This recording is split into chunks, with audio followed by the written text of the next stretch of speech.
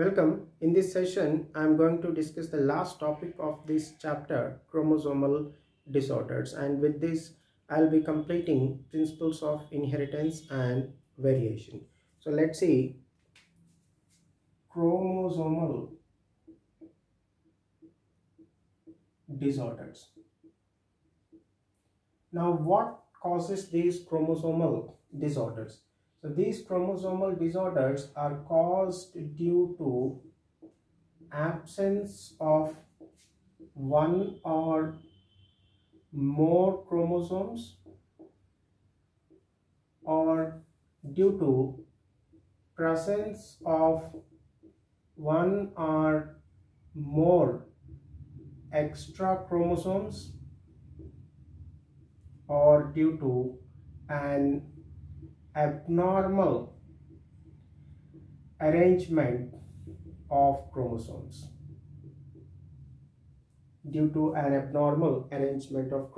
So any one of these will be a reason for causing chromosomal disorders. Now let's understand these chromosomal disorders by taking an example. I'll be taking here humans as an example, and we know in case of humans the diploid number of chromosomes are 46.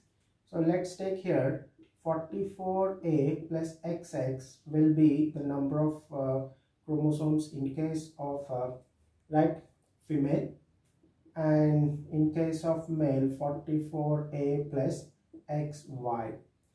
Now here say suppose in this case during the process of meiosis in female, the two X chromosomes they fail to get separated. As a result, the egg will be having 22A plus XX, right? And say in this case the meiosis is normal, and that resulted in having 22A plus X 50% of sperms and 22A plus Y the remaining 50% of the sperms.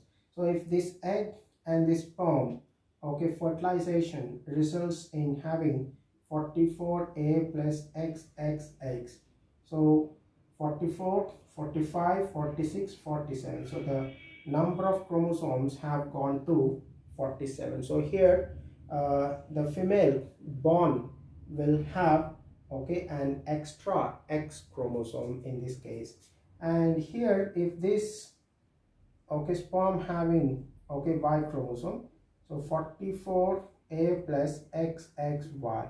So here the born male will be also having extra chromosomes. So 44, 45, 46, total 47 chromosomes. So both are abnormal conditions.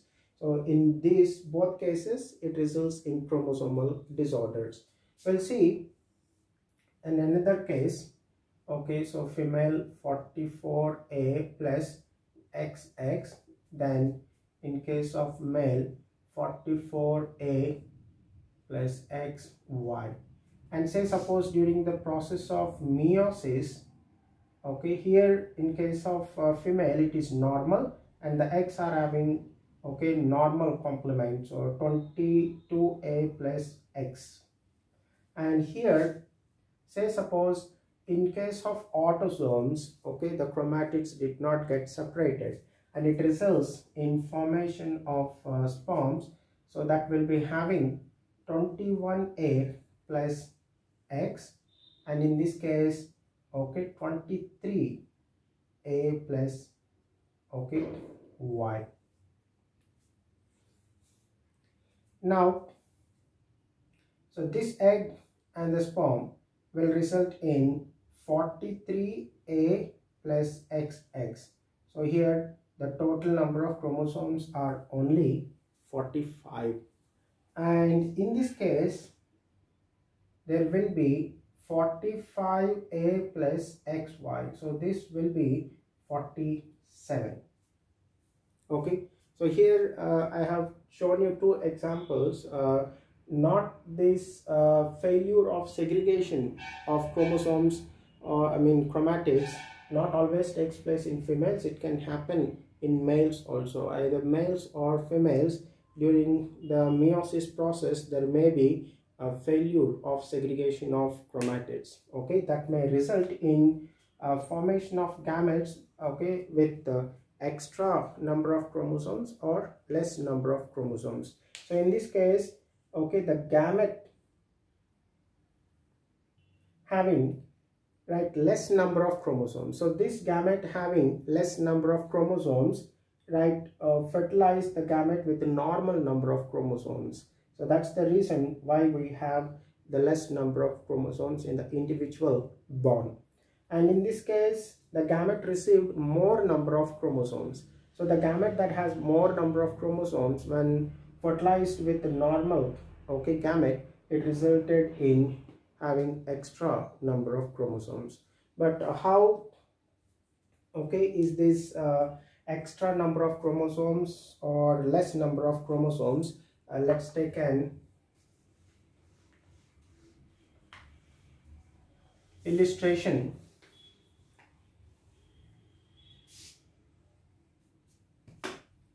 Where I will be taking 2n is equal to 4.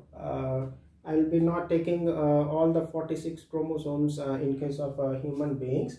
Okay, say suppose the diploid number itself is 4 chromosomes. So here,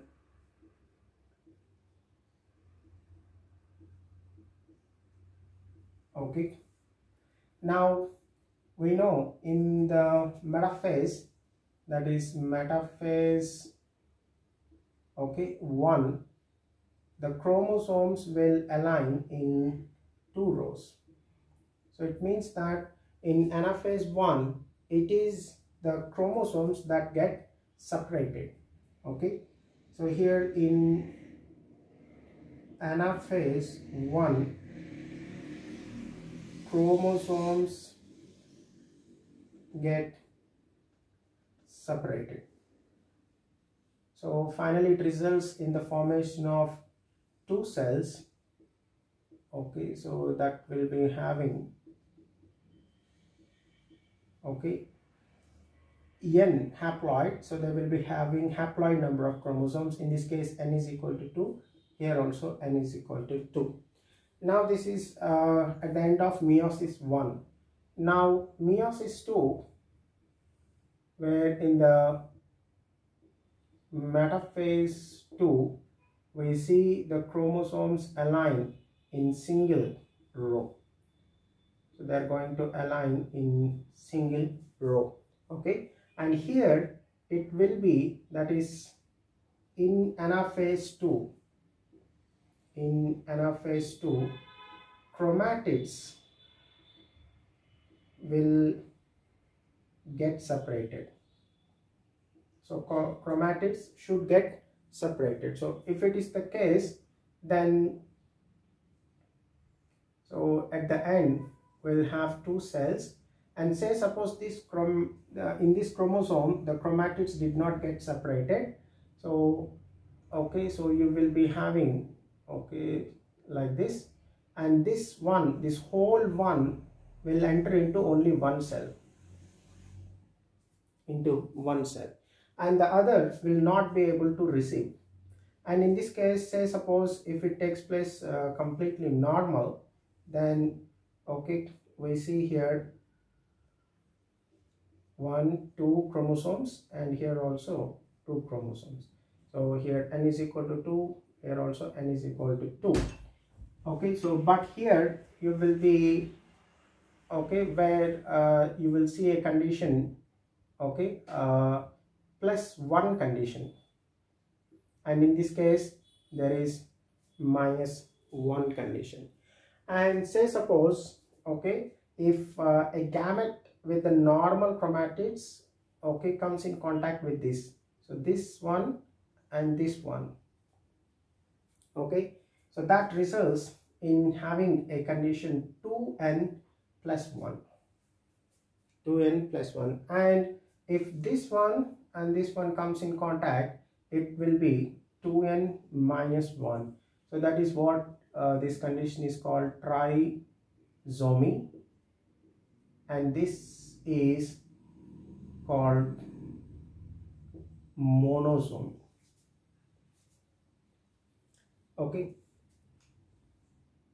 right. Of course, here don't think that which I have shown, the trisomy and monosomy conditions where all these gametes are of from the same parent. No. Okay, say that, okay, so these are 4 gametes which are formed in case of female, and like this, if they are also formed in case of male gametes, then in that case, if a male gamete that is having similar chromosome composition comes in contact with this, then it results in the trisomy or, okay, the monosomy conditions.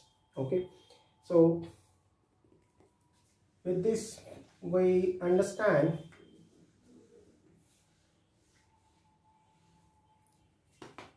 that failure of segregation, that is separation, so failure of segregation of chromatids during cell division, so failure of segregation of chromatids during cell division results in a condition called aneuploidy. So results in a condition called aneuploidy, and okay, that will be either 2n plus 1. So in this case, okay, if I'm taking humans as an example, so we know the 2n number of humans is 46 plus 1, it will be 47 chromosomes. So this is a trisomy condition, or it can be 2n minus 1, which I mentioned as monosomy. So 46 minus 1, it will be 45. Okay, so this is one point. And another one, failure of the complete set of chromosomes right here. So failure of cytokinesis, after telophase stage. Okay, after telophase stage, this will result in a condition called polyploidy. And that polyploidy I'll mention as 2n, okay, plus n. So 2n plus n.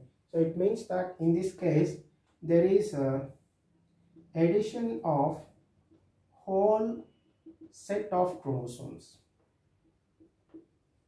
So in polyploidy there is addition of whole set of chromosomes. You can see, so this n is, okay, whole set of chromosomes. Of course, here there may be one or more whole set of chromosomes. So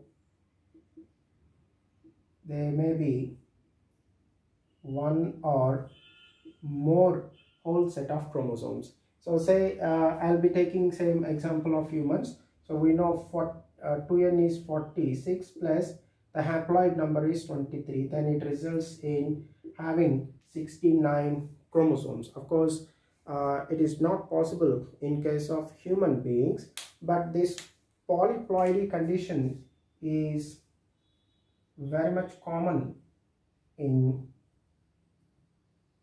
plants.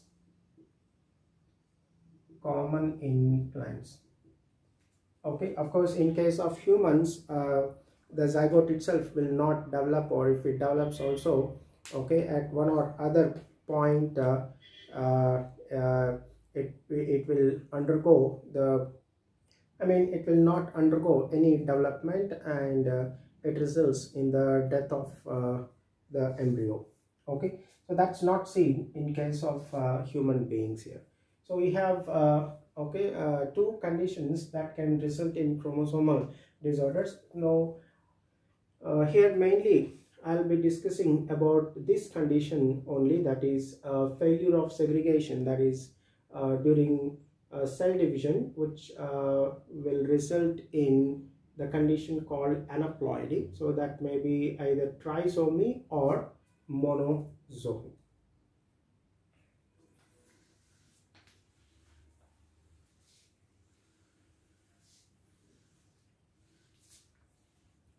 right? So here I told you these chromosomal disorders can be autosomal and allosomal. So if the problem with the autosomes, then autosomal, and if the problem with the sex chromosomes, then it is allosomal. So coming to this autosomal, here we have example of Down's syndrome. So example of Down syndrome. And coming to allosomal, so we have example of Klinefelter's syndrome and Turner's syndrome. So let's see the first one, Down's syndrome. So this was first described by Langdon Down in 1866. So it was first discovered by Dr. Langdon Down in 1866, and here the Down syndrome is due to presence of an extra chromosome number 21. So it is due to presence of extra chromosome number 21. So for that reason we call this condition as trisomy 21. So there is an extra chromosome present in this individual. Okay, and coming to the karyotype, so this karyotype will be 45A plus XX in case of females. Okay, and it will be 45A plus XY in case of males, right? So you can see 45, 46, 47. So that will be the total number of chromosomes will be 47. In this case also the number of chromosomes will be 47, right? Now coming to the clinical features. So the person who is born with the Down's syndrome, so what features we will see. So there will be characteristic features in that person. Okay, so those clinical features we'll see. The person will have broad flat face and flat back of a head. Okay, so there will be flat back of head, and then we will also see the person will be having congenital heart disease, means there are heart problems by birth.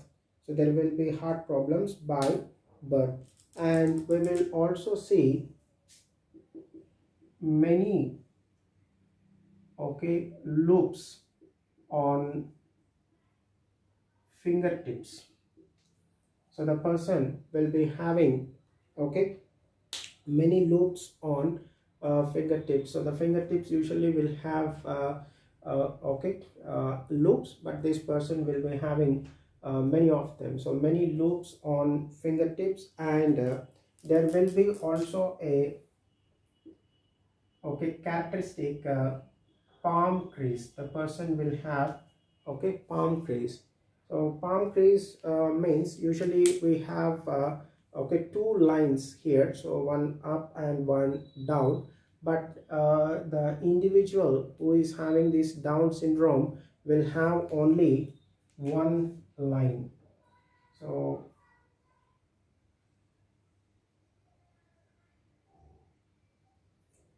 if you are seeing something like this, there will be only one line. So this is okay, single palm trees. So that's one of the features of the people having this Down's syndrome. So they are born, but they are mentally retarded. So they will be mentally retarded, and will show some of these features. They will have a broad flat face and a flat back of head. Then they will be having congenital heart disease. Then many loops on fingertips will be seen. Okay, and they will be also having big and wrinkled tongue. So big and wrinkled tongue. So they have big and wrinkled tongue. So these are some clinical features in case of Down syndrome. We'll see a few more in this case.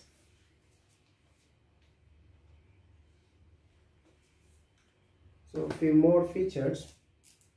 The person in this case of Down's syndrome will be short statured. So the person will be short statured, okay, and will be having a small round head with a small round head. So the person is short statured and will be having round, okay, head, and there will be partially open mouth. Partially open mouth. So the person will be seen with the partially open mouth, and there will be physical and psychomotor.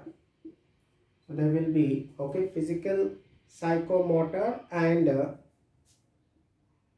also mental development is retarded. Okay, so there is mental development. Mental development is also retarded. Physical, psychomotor, and mental development is retarded. And here psychomotor, which means, okay, muscular activity associated with the mental, okay, processes. So here there will be muscular activity that will be controlled by the brain, and those will not be, okay, clear. So the muscular activity associated with the mental processes, they will be also retarded. So the person will not be growing properly. So he will be having short stature with a small, okay, round face.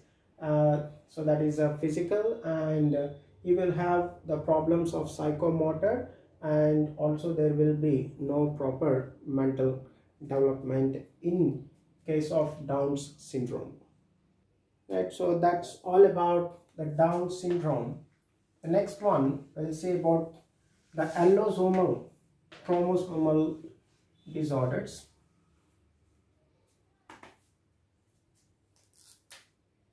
So under that, the first one we'll see the Klinefelter's syndrome.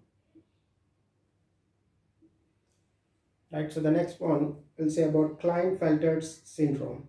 So this is caused due to presence of extra X chromosome. So it is caused due to presence of extra X chromosome, okay, and it results in having the karyotype will be, okay, 44A plus XXY, and in this case the total number of chromosomes, just like in case of Down's syndrome, will be okay 47. So in Down syndrome there is an extra presence of autosome, that is 21, chromosome number 21, okay, is present in 3 numbers, but in this case, okay, there is presence of an extra X chromosome. So in the beginning of this session I told you that if the X chromosomes do not separate during the gamete formation, either, okay, of course in case of females, okay, so you will be seeing an egg with 2 X chromosomes. So the egg with 2 X chromosomes, when it comes in contact with the sperm having Y chromosome, will result in this condition XXY, and of course this results in a baby born, so will be male.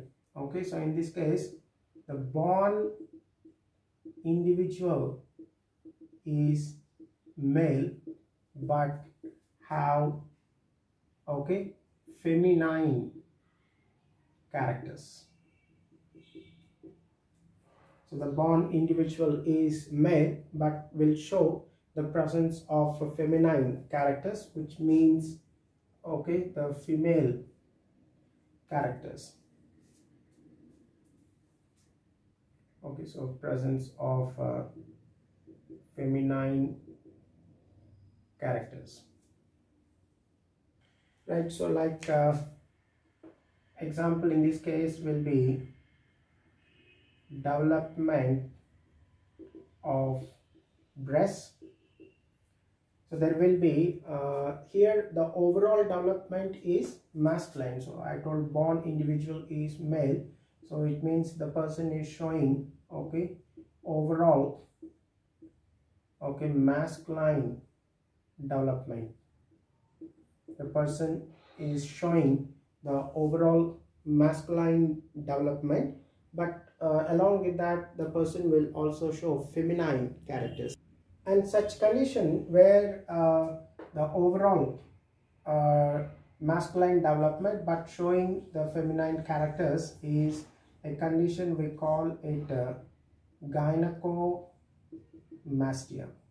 So the condition is called gynecomastia. So where we see the masculine, okay, development, the overall masculine development with the feminine characters is a condition we call gynecomastia. And these individuals, so here coming to the clinical features, I'll just say, okay, so these individuals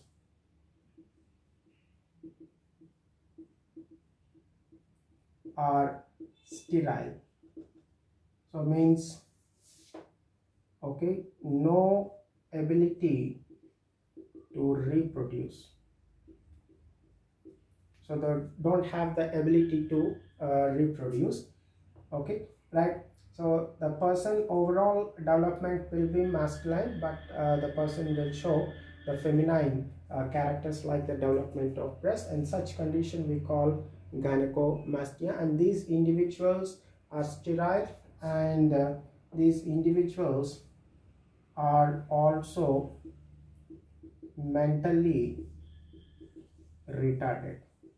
So they are also mentally retarded, right? So that's all about the Klinefelter's syndrome. Now let's see the last one, Turner syndrome.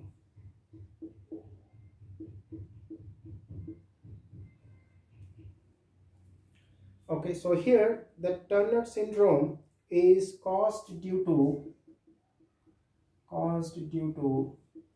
absence of one X chromosome. Okay, so it is caused due to absence of one X chromosome. So hence in this case the karyotype will be 44A plus X0. So that is XO, which I will be using, but actually this indicates 0, means there is no pair for this sex chromosome caused due to absence of one X chromosome. Okay, the karyotype will be 44A plus X. So total number of chromosomes 44 plus 1, that will be 45 chromosomes. So the individual born will be having 45 chromosomes. So here in this case the overall development is okay, right, female, that is a feminine development. So the overall development is feminine development. So the born individual is a female.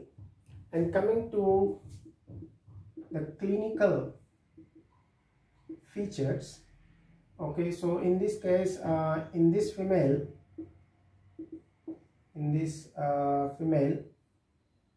so there will be rudimentary ovaries. So there will be rudimentary ovaries. So here rudimentary ovaries, which means they are okay, non-functional ovaries. So they are non-functional ovaries, and because of this, so the individual is sterile. So the individual is sterile, not capable of reproducing. And we will also see there will be no secondary sexual characters. So lack of secondary sexual characters, like development of breast, okay, and menstruation, menstrual cycles, they are not seen in case of the individuals born with Turner's syndrome. And with this we complete this chapter. In the next session I'll be starting with the new chapter that will be molecular basis of inheritance.